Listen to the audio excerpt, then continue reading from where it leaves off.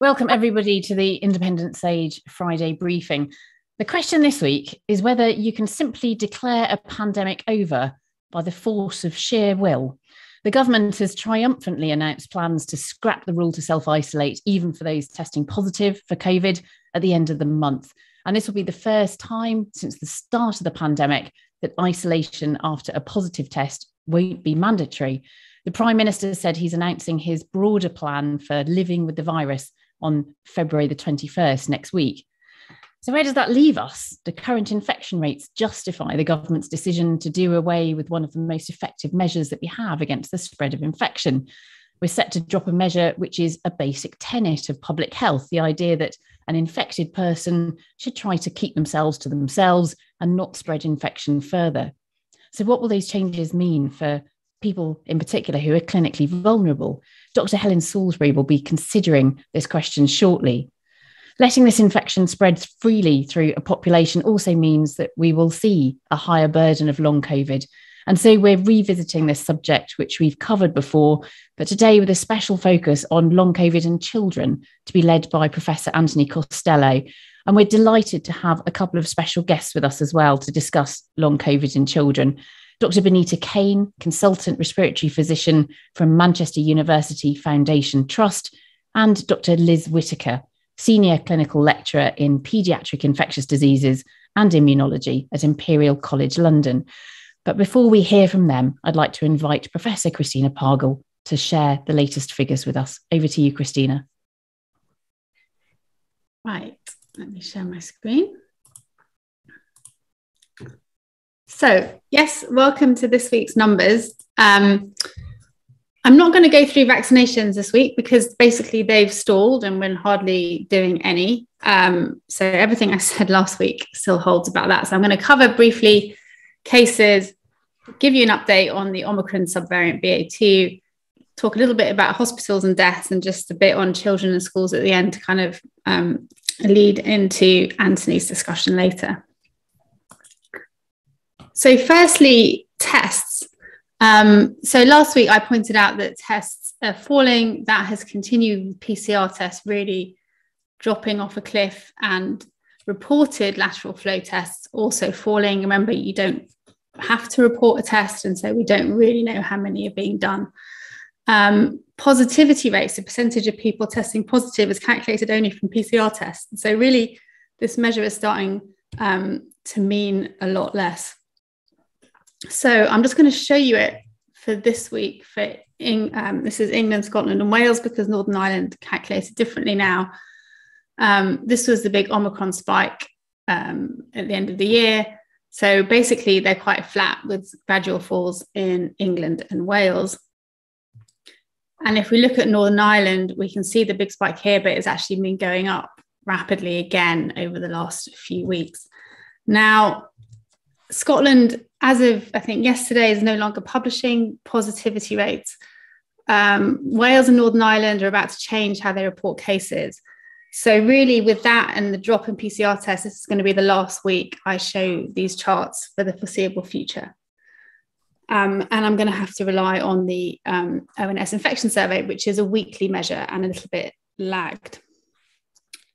And if we look at cases, this is up to the 5th of February by nation. You can see what they're showing is everywhere falling, even in Northern Ireland, and reasonably, and that Wales and Scotland are back to where they were pre-Omicron. Now, what I want to do is just take this up as a weekly rate up to the 26th of January.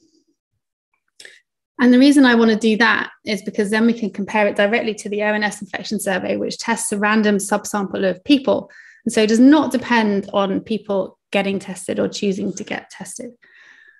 So what the cases are showing up 26th of January is that Northern Ireland is going up, but everywhere else is pretty flat with a slight increase in Wales. What the ONS infection survey is showing for the same time period is something very different. So yes, Northern Ireland's going up, but actually it didn't fall very much from its peak. England going up, Scotland going up, Wales went up sharply with a most recent drop. So this really is kind of highlighting kind of an increasing problem with cases. And we can look at that a little bit further. This is just a comparison of the ONS prevalence. So every week, the ONS Infection Survey publishes an estimate of the proportion of people in England who currently have COVID. So that's this red axis, and that's this red line going back to the summer of 2020. The blue line is the weekly sum of all cases in England reported to the dashboard. So that's this axis here.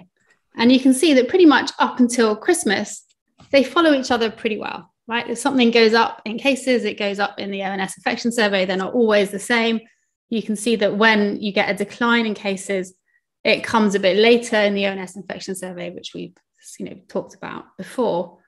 But since the beginning of the year, we see this. We see that, yes, there has been a fall in, this is the ONS, and then it kind of stops falling here.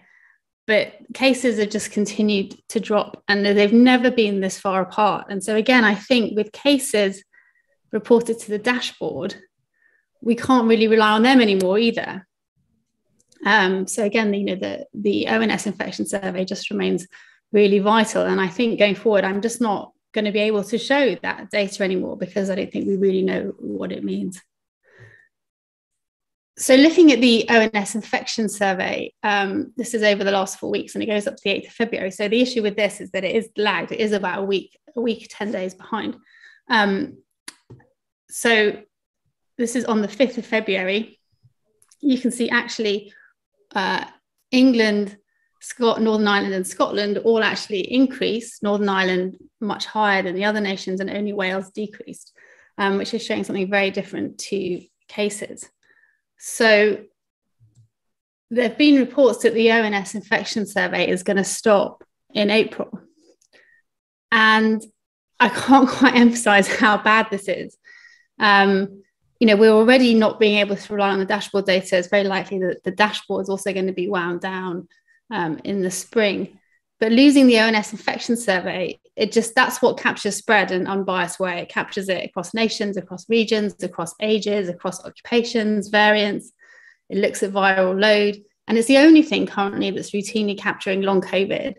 And if we lose it, we'll be blind, and it's just, I honestly find it really, really upsetting just because, this is the envy of the world that we have this. Very, very few countries have this. And we have it, and it's been incredibly important. So I would just say, we cannot afford to lose it. Just looking at the subvariants, just to say that this is in England, BA2 here in red is still growing. It's about 14% of cases in England. And the interesting thing is that it's growing very rapidly in Northern Ireland. So it's now, as of the end of January, was just over 40% of cases in Northern Ireland. By now is likely dominant. The ONS Infection Survey today reported exactly the same thing, that it's about 50% of cases in Northern Ireland that they're seeing.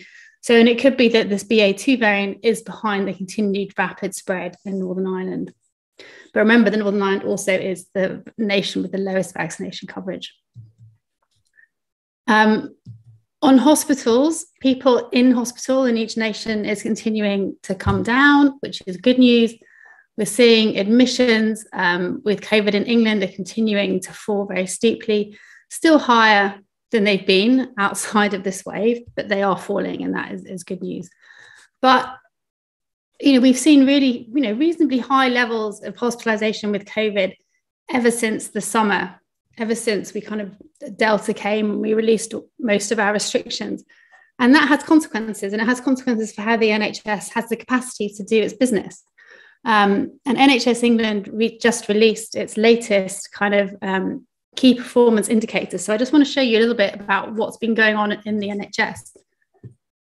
Firstly, this is the percentage of people going to A&E who are seen within 4 hours. I think it's meant to be something like 95% of people are seen within 4 hours. You can see now that 25% of people do not meet that. They're not seen within 4 hours. It's been gradually getting worse every year since 2010, but it's certainly, this is a big drop because hardly anyone went to A&E during the first wave of COVID. but it's now higher than it's ever been. If we look at people who go to A&E and are then admitted to hospital, hardly anyone waited 12 hours to be admitted. If they were sick enough to need hospital, they got admitted. It was gradually getting worse. This winter of 2019 was very bad, relatively.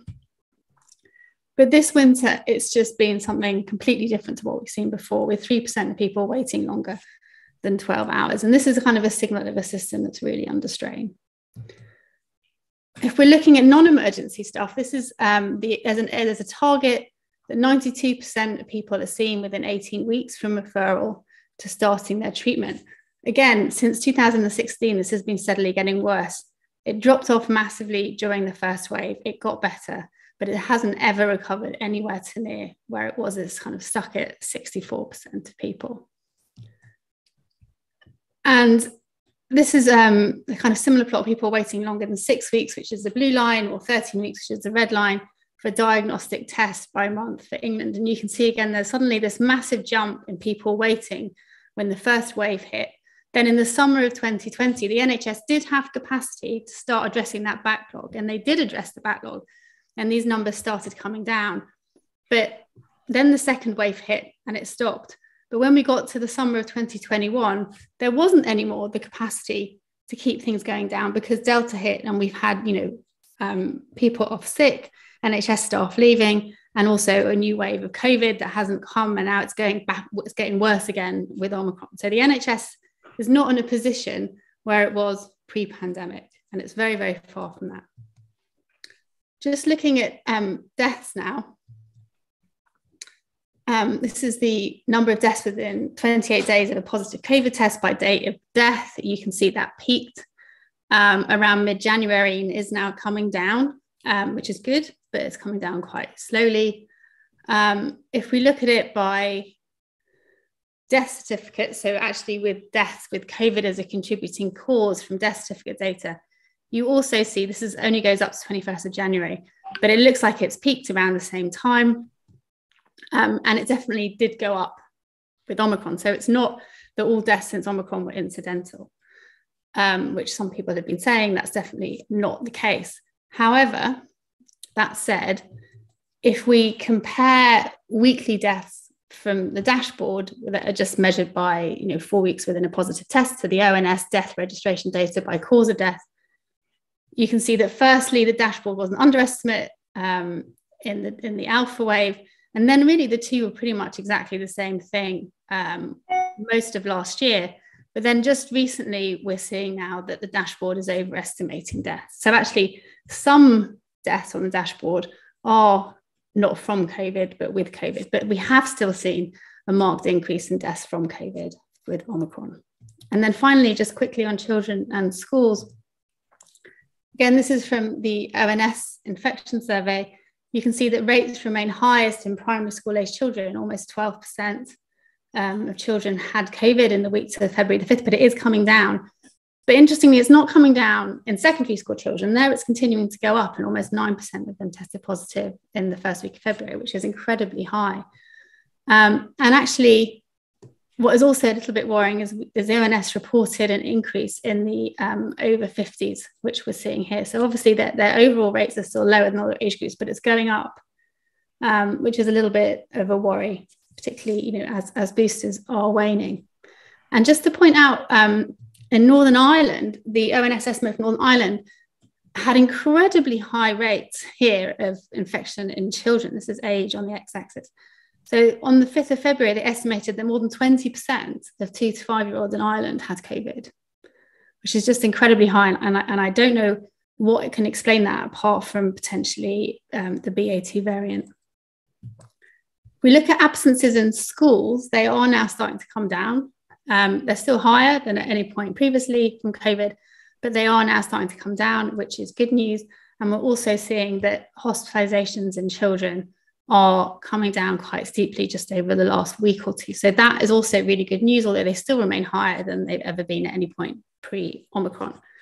And then finally, just a slide on long COVID. This is from the ONS again, of the percentage of children living with self-reported long COVID for at least 4 weeks. And you can see that for both primary school children and secondary school children, although, you know, it's less than 2%, this is 2% of all children, not 2% of children who got COVID, 2% of all children. It has been going up, and it increased quite a lot when kind of the infection rates from last term's wave fed through into the data. We haven't seen, there's no data yet on any impact from Omicron, so that is still to come. So just to summarize, I'm going to move to the ONS infection survey in future for cases, including regional and age spread. That means it will be a bit lagged, but much more reliable. But it does kind of feel a little bit as if we're, you know, losing our sight slowly. Hospital admissions are continuing to come down. Deaths have peaked and are also now slowly coming down, which is good. The Omicron variant BA2 continues to increase in all nations. It's probably dominant now in Northern Ireland.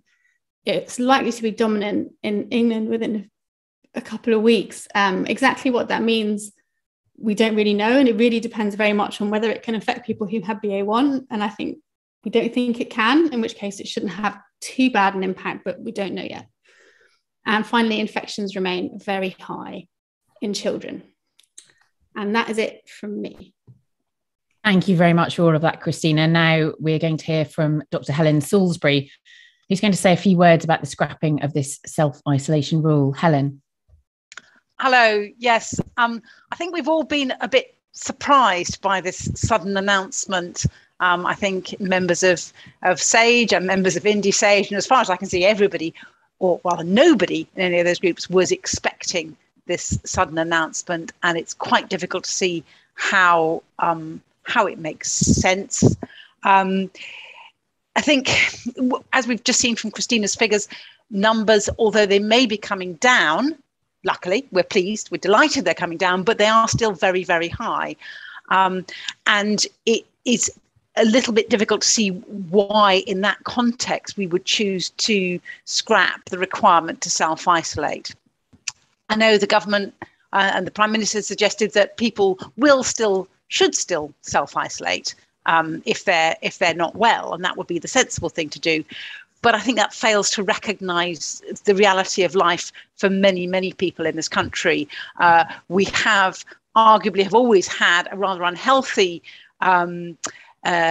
work culture where you take your paracetamol and you go into work despite your cough and your runny nose and feeling a bit grotty, and then you spread that to all your colleagues.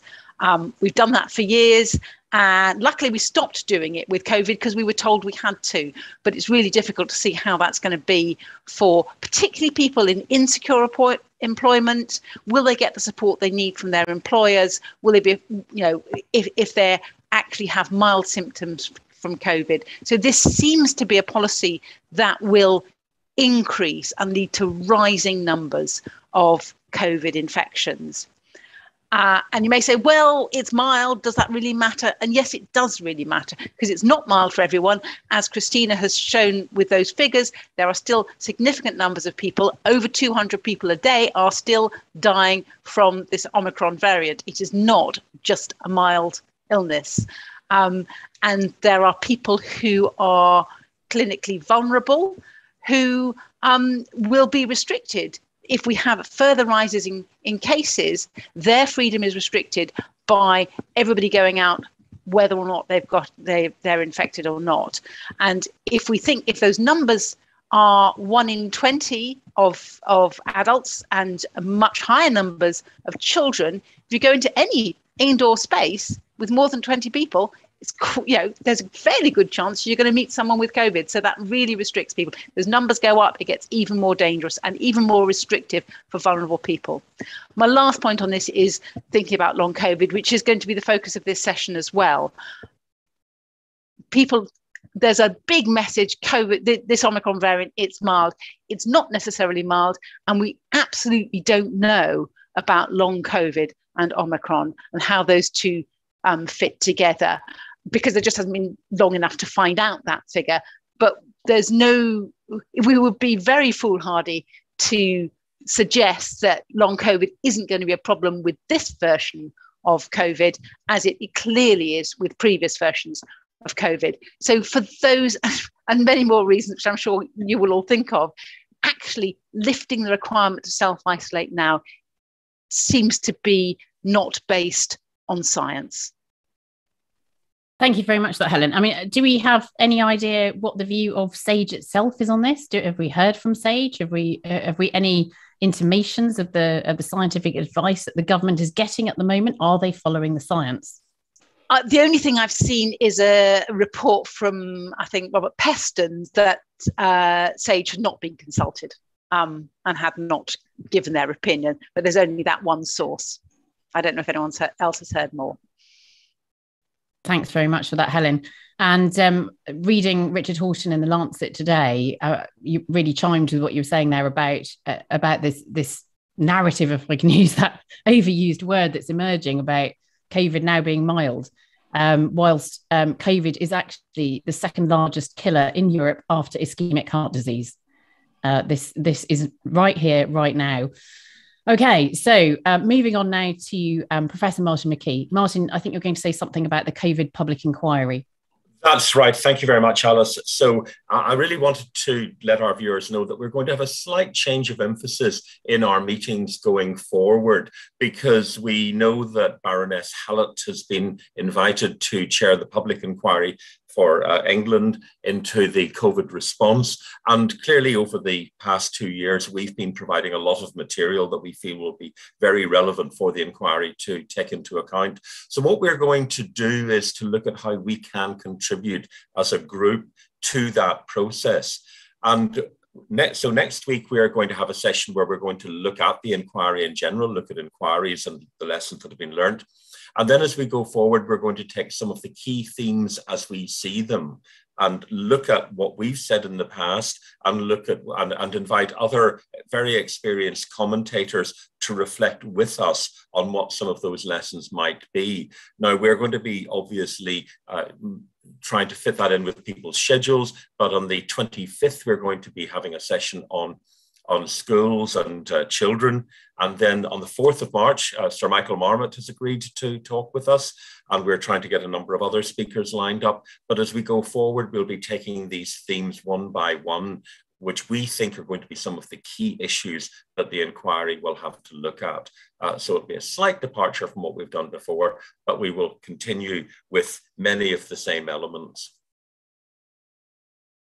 Thank you very much, Martin.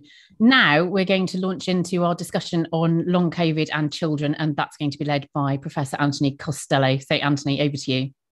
Thanks, Alice. And we're delighted to be joined by two real experts in, as you mentioned earlier, Liz Whitaker, who's a consultant and a specialist in paediatric infectious diseases, and Dr. Benita Kane, who's a consultant in respiratory medicine in South Manchester. I want to start with Liz. We're going to have, I think, quite a lot of questions from the public about COVID in children and long COVID. What's your reading overall of the size of the COVID problem in children in terms of, let's start with deaths, multi-inflammatory syndrome, hospitalizations, and indeed, long COVID? Yeah, thanks, Anthony, and thanks for the opportunity to come and talk today. So as a clinician working in the hospital, I think for the majority of paediatricians, the impression would be that COVID isn't something that's causing a huge problem. And the data we have from the first year of the pandemic would stand to that. So we've been incredibly grateful that actually a very tiny minority of children are hospitalised.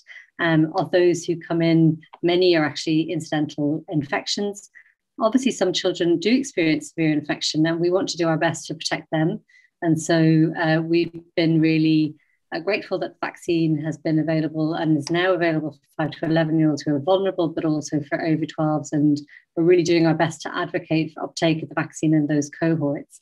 And in addition, doing huge amounts of work trying to get access to medicines for children, because all of the medicines we have are currently, there's only evidence for the over 18-year-olds, and this is a huge hindrance for those who do become severely unwell. But that number of people is small and actually gets smaller with each wave, presumably due to prior infection. I think we will all acknowledge that children have the majority of children have had COVID at this point in this country due to various mitigations that everyone's aware of. And in terms of death, there are deaths, tragically, of both healthy and children who have underlying comorbidities. And we would like to avoid as many of these deaths as possible. But from a clinician frontline working perspective, we don't see many of them, thankfully. The biggest thing that we see is the post-infectious complication multi-system inflammatory syndrome, as it's known in the US, or PIMS, as we try to call it in England on account of the summery drink that we all love. And that affects a very small number of children, thankfully. When we first recognised it, those children presented late and actually had quite severe disease, and the outcomes were worse. But over time, with education and increasing recognition, it is becoming a much more manageable condition. I think it's still very traumatic for the families who experience it, but actually with really quite good outcomes. And actually, our outcomes in the UK are much better than outcomes in other settings, in particular compared to the US, where they have different epidemiology, demographics, and access to healthcare. I think we can be grateful with the NHS that people come early to hospital, whereas the delay because of fears of costs in other settings. And that's probably, as a frontline clinician, what we mostly see is PIMS. So in terms of figures, I think I don't know the latest, but it's about 140 plus deaths so far in the UK, and about, yeah, I think the death number gets very confusing because, as is acknowledged, we get the deaths within 28 days. We also look separately at deaths of ever having a positive PCR, because I think that's quite important to take into consideration in terms of what can happen. But going back through notes to really have a close look and make sure that we know exactly what the cause of death was is a process that takes time. So there is an unfortunate lag. There is work going on with the same group that published the data from the first year of the pandemic to be certain exactly which of those deaths were due to the virus and which weren't. And I think that's really important to inform policy and to identify the appropriate children to make sure that they're protected as much as possible going forward. So I think that number is unclear. So I think around 130 is the number that comes across in the last 2 years. Long COVID, there's a slight sort of mismatch between the ONS figures and what, tertiary paediatricians would say, because they tend not to see long COVID as much. Maybe in primary care, that's seen a bit more, or a lot is flying under the radar. I mean, the latest ONS data I looked at said that, and in fact, Christina showed it, is that between two young people, from 2 to 24, 225,000 have had, symptoms of long COVID, and about half that number for longer than 12 weeks. So it seems there is a bigger problem here. But have you seen much in the way of long COVID? Yeah, so you may know that I've been involved in establishing services for children who are experiencing persistent symptoms. We started that in November 2020 with the recognition that was an unmet need. There are now 15 MDTs that try and assess these children across the country. And I think what is good and bad is that we see very, very small numbers in those services. And we are concerned about access to those services, and we worry that the message isn't out there. So we are doing active case finding through schools, but also making sure we do education with primary care to say, look, you need to be aware that missing school is an emergency for a child. And if they're missing school because of persistent symptoms, they really must access care as quickly as possible. I think that there is a discrepancy between persistent symptoms, which I think are relatively common, and those children who experience the extreme end of the spectrum, for whom this is a very debilitating disease. And the good news is that we are seeing recovery. So we're trying to get that data together, because I think that's really important for the families and the children themselves, especially, to know that actually, on the whole, the vast majority of children with the right input are making good progress. And so we would try and get that out as soon as possible for the families. But the push is to understand what it is, what causes it, how we can prevent it, how we can best manage it, in order to do the best for those children who are experiencing those symptoms. But the number who access care and the number who report symptoms are quite different numbers. And that's a really important area of research, I think. Yeah. Thanks. I'll come back in a moment. But Bonita, you've had personal experience of childhood long COVID. And I wonder if you could perhaps talk a little bit about that and how worried you are about it, and especially the effects, the more serious effects on the brain, such as fatigue, brain fog, loss of taste and smell, and even cognitive impairment? Yeah, thank you, Liz, and thank you, Anthony. So my 11-year-old, she was a very happy, healthy 10-year-old girl when she got unwell with COVID in January 2021, so over 12 months ago. And she was someone who, well, she was just led a normal life, liked being active, sporty, particularly enjoyed gymnastics and hanging out with her friends. And unfortunately, even though she had quite a mild illness to start with, she just really never quite recovered. And it wasn't until she was ill in the January, it wasn't really until around the March, April time, when they went back to school after the lockdown and the online learning stopped, that we realized just how affected she was. And within a couple of weeks of being back at school full time, she'd completely crashed. And that's when we sort of realized this isn't just a prolonged recovery, there's something really wrong here. I was lucky enough to have good support and medical care. I mean, clearly I'm a doctor myself, but that hasn't made it easy being on the other side of the system at all. And there has been an explosion in research in the adult world, which has been very helpful. And some of the effects you've mentioned around brain health are concerning. But I do think that having that research, that knowledge is power. And at least us as parents feel that now that we have got some underlying research, we can really start to think about what we can do about this problem. And we know, for example, that virus persists in tissues. There's been studies showing that often for many, many months after people have been infected. We know from the adult population that this is looking like it's a multi-system blood vessel disorder. That's why it affects so many organs like the brain and the heart and the gut and the nerves. And so I think from my perspective, we can't currently predict at all with any certainty which child will suffer, which child won't. So it's a bit of a lottery.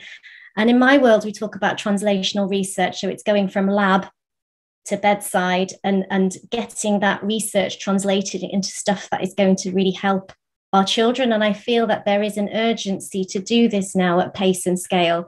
So we're really fantastically lucky to have clinicians like Liz who've set up services and are trying their absolute best.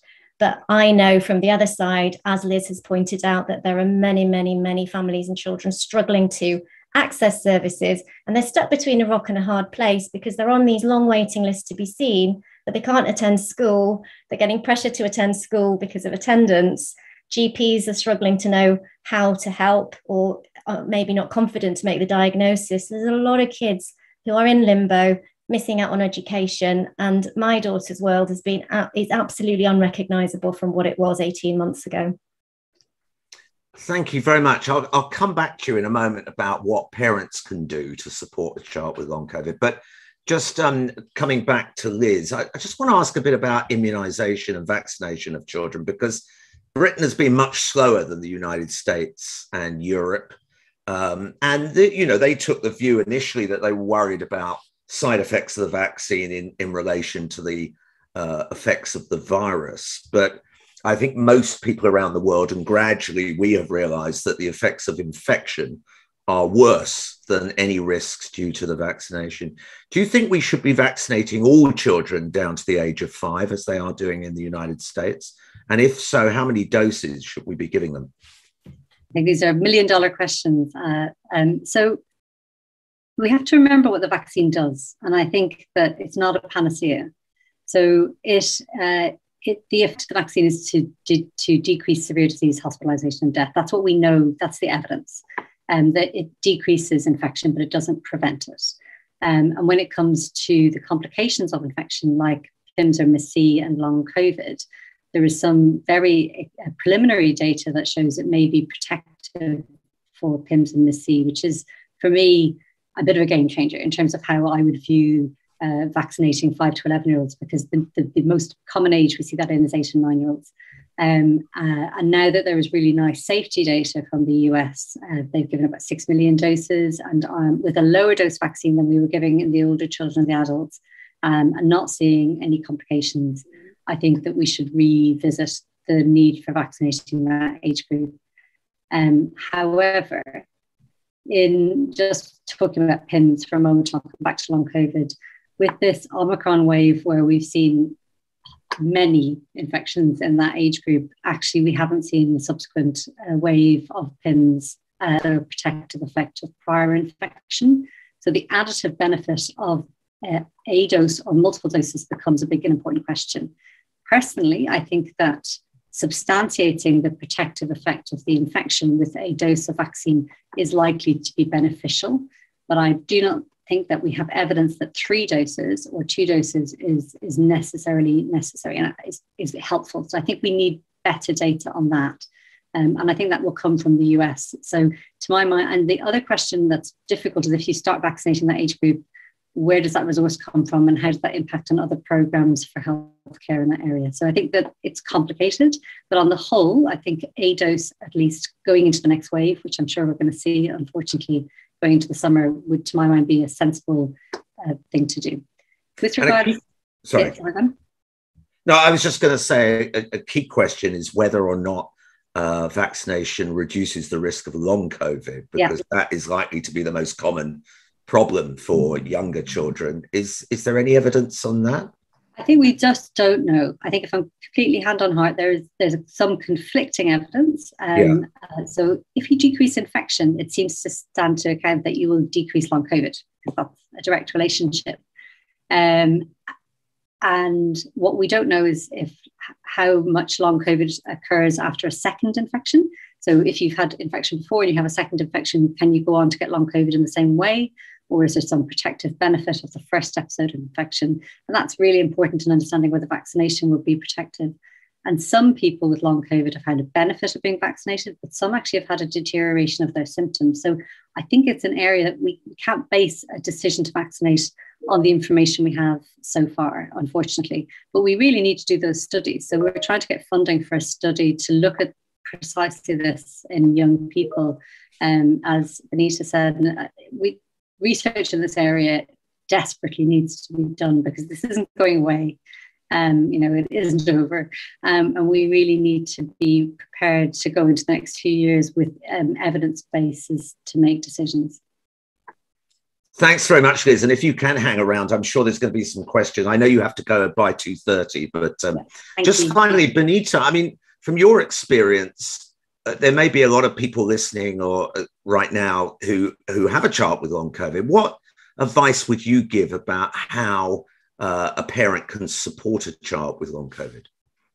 I think the first really important message is believe your child. They don't want to be ill and they're not making this up, and it's not anxiety.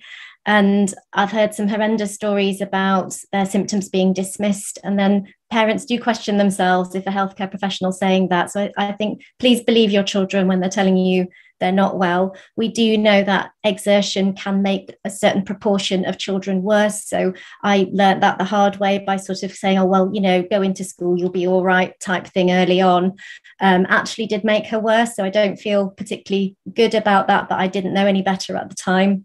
There's an absolutely fantastic support group called Long COVID Kids, where I've found a huge amount of information and help and support, and I've actually been able to connect Jasmine to other children who are in the same boat, which is really important because it can be a very lonely and isolating experience for these kids. And lastly, I would say there may be, because of the way Ofsted works and the pressure that schools have for children to attend, there is sometimes undue pressure to send children into school, particularly from the schools who maybe don't have much experience with long COVID. So it's making sure you have the medical support for a diagnosis, a medical plan with the school, and doing what is best for the child. Your children best. Thank you so much, both of you. I know, Alice, we've got a lot of questions coming in, so shall we take those now? Thanks so much. Thanks very much, Anthony. And thank you very much, Benita and Liz as well. And I do hope you can stay with us because we have got some questions coming in about long COVID in children. First of all, I'd like to invite John Siddle to ask a question. John Siddle of the Sunday Mirror.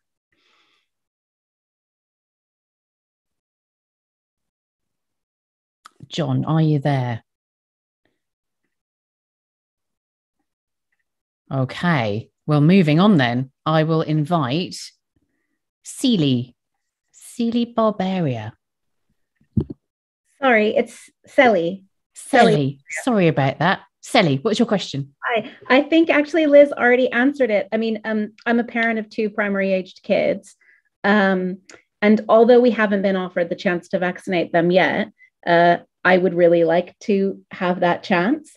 But I'm most concerned about long COVID for them. And so really I was looking for, is there any evidence that the vaccines can protect against long COVID? But Liz already actually talked about that. Yeah, I think you said it was fairly inconclusive at the moment, didn't you, Liz? But there is evidence that the vaccines are protecting against the sort of shorter term worst effects of COVID. Yeah, and it decreases the risk of infection, which will then protect against long COVID. So I think that, it's a likely benefit, but we don't have conclusive evidence.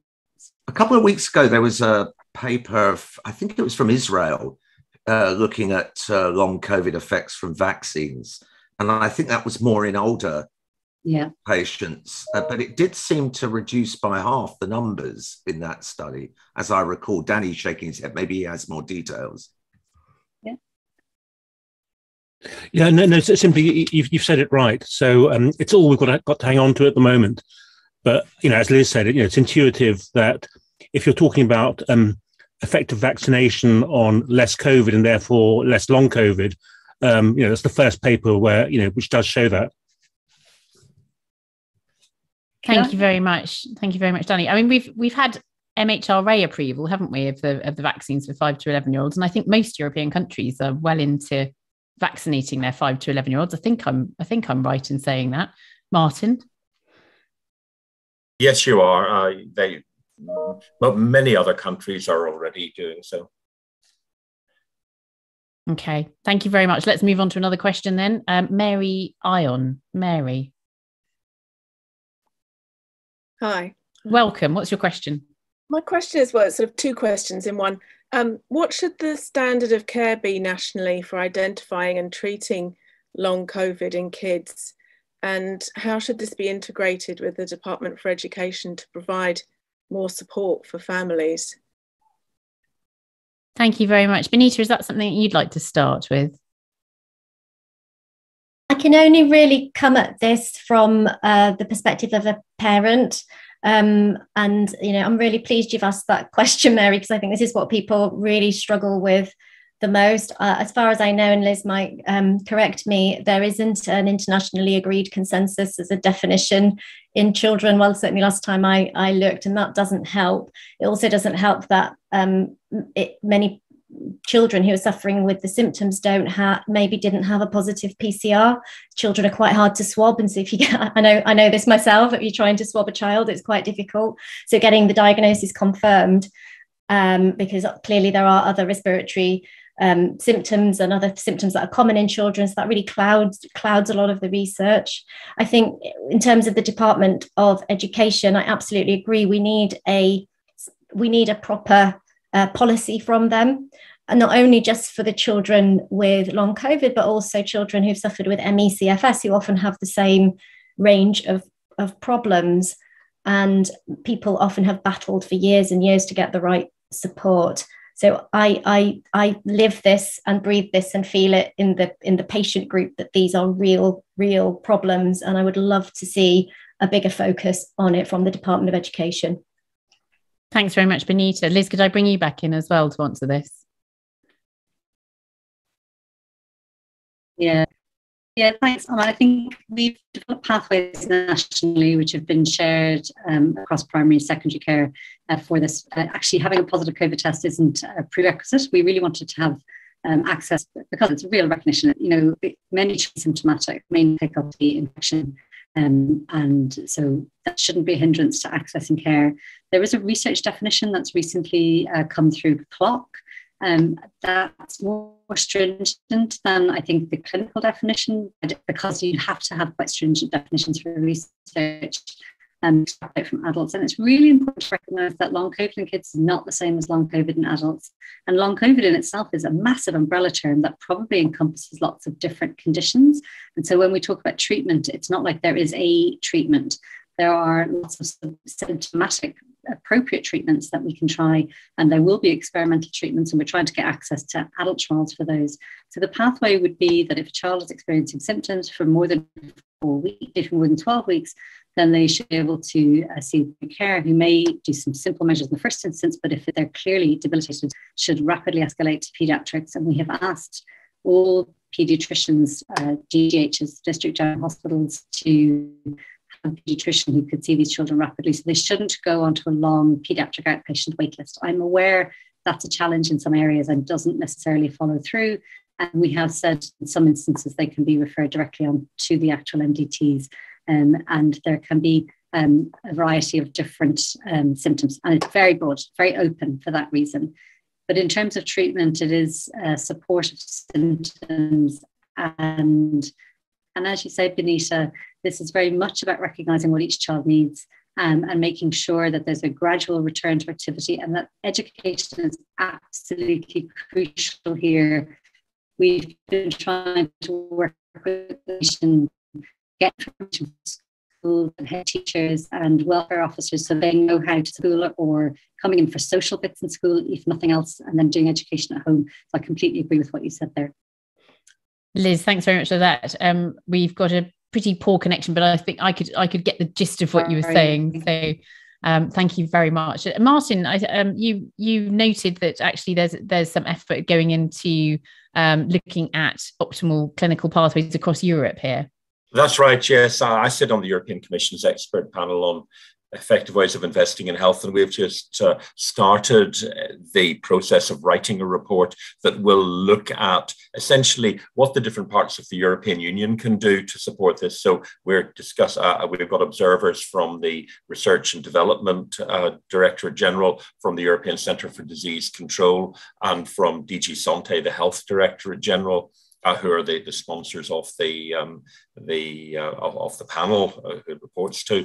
And so we will be looking at all of these issues, in particular looking at what advice can be given to governments, to the European agencies, and it will include trying to pull together as much expertise as we can to come up with some ideas around clinical pathways, but clearly drawing on the wealth of work which is going on in member states and in the UK as well. Thanks very much, Martin. Thank you very much for that question, Mary. And now on to a question from Sylvia Draver. Sylvia, are you there?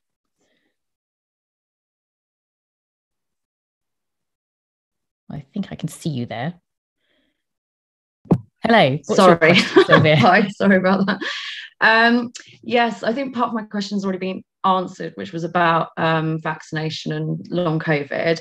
But I've got 2 under 5s, and that was my main concern, really. It was about them and if they got infected and their chances of long COVID. I took a career break to basically look after them, because the nurseries and stuff wouldn't put in some of the mitigations which I thought that they should do. So I was just wondering, because my whole family think that I'm basically a bit mad in doing this, and that kids are fine and they don't get affected and stuff. So I was just wondering if anyone knows like what the youngest age in terms of like long COVID is. I assume it's like hard to tell because kids can't really communicate that well. And whether people think we'll ever get like a vaccine for under 5s eventually. I think they're looking for emergency approval of Pfizer in America at the moment, but it just feels like a long wait. I was kind of hoping end of last year.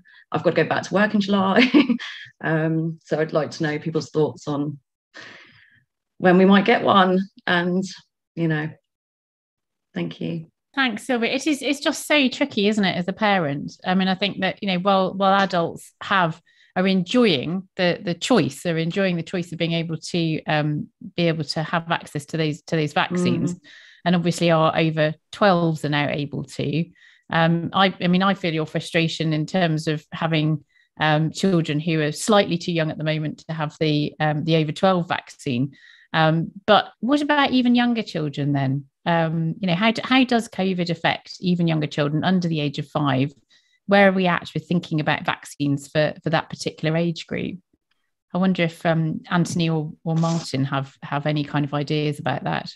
Well, just on the figures from ONS, which I'm looking at, is that the percentage of the population, I think Christina showed this, is about 0.5% in the age group 2 to 11. So that's 1 in 200, basically. Now, that may be what's reported in a questionnaire. Then people say, well, you need a comparison group. And so there have been studies done where you compare sending questionnaires out to people that you know have had COVID and that those that haven't. The problem with those studies is that when I've been doing big follow-up studies, we were always told you need to get at least 70% of follow-up in both groups in order to compare them adequately. If you have much smaller numbers, it's unreliable. And in these studies, you do have differences between and the numbers are actually quite small. They're way below 70%. They're often below 40%.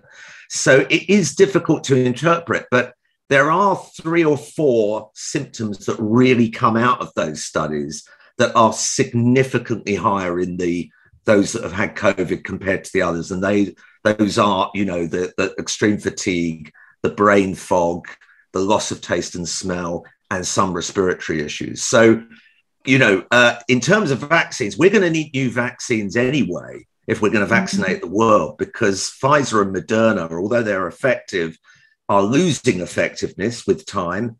And also, a lot of people are saying we need vaccine. Well, I think Danny should be talking about this. Vaccines that attack the whole virus, not just the spike protein. But whether we'll get those and whether they'll be appropriate for under 5s is a much bigger question, I think. And maybe interestingly, in the US, it was the FDA who asked Pfizer to submit a proposal for approval rather than the other way around. It's normally the company submits the approval, and that would be for 6 months to 4 years, and it would be, I think, 1/10 of the adult dose. But others will know more about that. Yeah. Thanks, Martin. I wonder if I could bring Danny in. I'm happy to comment, but can I go to Liz Whitaker first? It looks like she's dying to say something and has a lot of expertise on this. Very enthusiastic on this topic. It's very difficult. There is no data in this age group. They've been using a 3 microgram dose of Pfizer, which is, as you say, 1/10 of the 30 micrograms we give adults.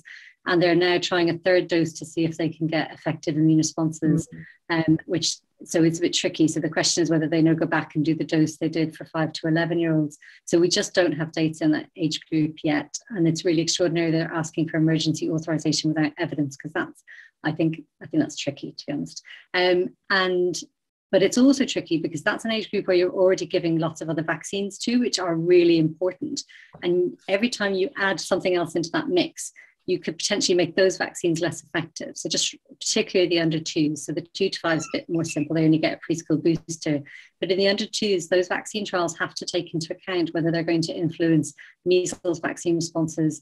And we know that we're worried about a measles outbreak in this country, or other vaccine responses, which we know are life-saving. So it's very complicated field introducing new vaccines in those age groups. So please bear with everyone while they try and do the trials properly, so that we know that, everything you do has an equal and opposite reaction. Everything we do has to make sure that we balance out those risks as well.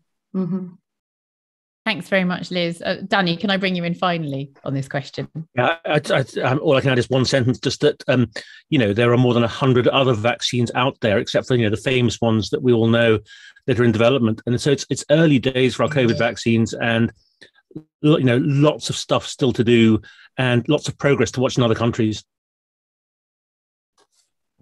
Thanks very much, Danny. Sylvia, thank you very much for that question. And moving on now to Richard Harrison. Richard Harrison, are you there, and have you got a question for us? Yes. Hello again. It looks as though the government in England's abandoning all legal measures to control the spread of the virus, and even abandoning the ONS prevalence surveys. What might be a question for their government's lawyers is, given this situation is avoidable by keeping simple measures that don't amount to lockdown, how can these changes in government policy possibly be compatible with equality and human rights legislation? But my question for the panel is more practical. If we're going to be forced to live with COVID at high prevalence, despite the continuing issue of new variants, what needs to be done on an ongoing basis to protect the immune compromised and vulnerable, So they're not faced with the invidious choice of either being exposed to the risk of serious illness and death, which could be unquantifiable if we don't have these data, or excluding themselves from a large part of normal life more or less permanently. Thank you very much, Richard, for that really important question. I mean, if we do have a large pool of circulating virus, then it is to a large extent sink or swim for vulnerable people. I wonder if I could bring in Steve Reicher to talk about this. Steve, are you up for responding to this question? And then Susan. Well, it's a very good question. And I mean, in many ways, the question itself outlines the key issues. And the notion that what we're getting is freedom, no, it's not. It's freedom for some to do what they like, irrespective of the consequences for others, which takes their freedom away. It's the freedom of the fit and the healthy and the privileged to act however they like without taking into account the consequences. But I do think there are some things that we can do, and some things we might have to do despite the government. One is the scheme that we're working away on, which is the Scores on the Doors scheme, which we're beginning to pilot in various places. And the idea is to give people clear information about levels of ventilation in different spaces. That's something we hope will be taken up by all sorts of bodies. We're trialling it in schools, we're trialling it in universities. We hope that it might be trialed in restaurants and pubs and so on. That's number one, clear information to people about what is safe and what isn't safe. And secondly, I go back to the fact that even if we are fit and we are healthy, then always doing things like wearing a mask was never for us as individuals, it was for us as a community. And therefore, I think it's incumbent upon all of us to act in ways that make the most vulnerable feel safe. I go back, and I know I've quoted it before, but I think it is a principle we should remember. It's Gandhi's old quote about the mark of a civilization is how we treat the most vulnerable. And that's a question not only to our government, but to each of us as individuals. We should all be acting to keep the most vulnerable amongst us as safe as possible. Thank you, Steve. And Professor Susan Michie, I know that you wanted to respond as well. Yes, I think a couple of the main dangers for those of us who are clinically vulnerable or extremely clinically vulnerable are social isolation and restricted activities. And so the key basic things that can be done is when going out, ensure that you have high-grade masks, the FFP2 masks that really do make a difference. Encourage those around you to wear masks where they can. Avoid the high-risk situations of indoor, poorly ventilated places. And in your own home, there is a possibility of actually getting air filtration units if you don't have enough ventilation or don't want to let in cold air. So I think there are things that can be done to ensure that social contact carries on and as much activity as possible. But it's going to be really difficult, as Steve says, unless the government changes policy and unless we get these transmission rates down. Thank you very much, Susan. And Steve Griffin, you'd like to comment too? Yeah, thanks. I completely agree with everything that's been said. I think the issues with what's happening at the moment are that ignoring prevalence is a major mistake. And we've had ideas about how to deal with this pandemic around people who are fit and healthy being able to carry on and protecting those who are vulnerable. I don't think vulnerable people necessarily want to be protected. I think it's quite disabling further for vulnerable people to be, hemmed in that way. We can't always identify people that are vulnerable, and we can't identify people who will become vulnerable. We're only one trip to the doctors away from becoming vulnerable. And I think that the negligence involved in allowing high levels of transmission is fundamentally wrong because of that. And if we don't get on top of transmission for those reasons, we're just going to count the costs in those people that are less able to get on. And I think it's fundamentally wrong.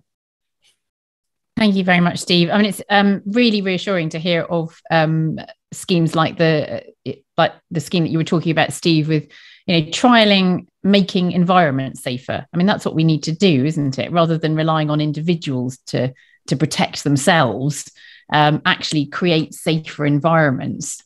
So how will we find out more about those schemes? Well, I mean, at the moment, they're in a process of trialing and refining, and then we're going to approach various bodies, including governments, because remember, there's not just the UK government. And when we talk about government, it's only the UK government which has taken the step of announcing that all restrictions will be lifted. So if anybody has any contacts with any organizations, any companies, then please let us know, because we want to go to as many people as possible.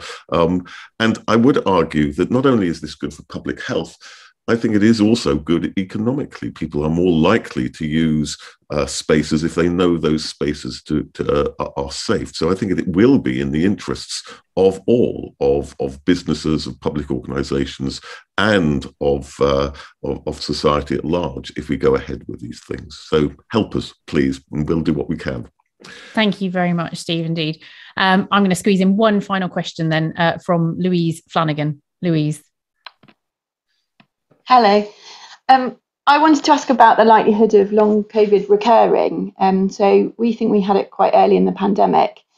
And I've got an 8 and 11-year-old now. The youngest was asymptomatic. The other 3 of us were mildly ill. But we did all suffer long COVID. So the now 11-year-old got off lightly in comparison, I suppose, at 9 months. But obviously, it was very unpleasant.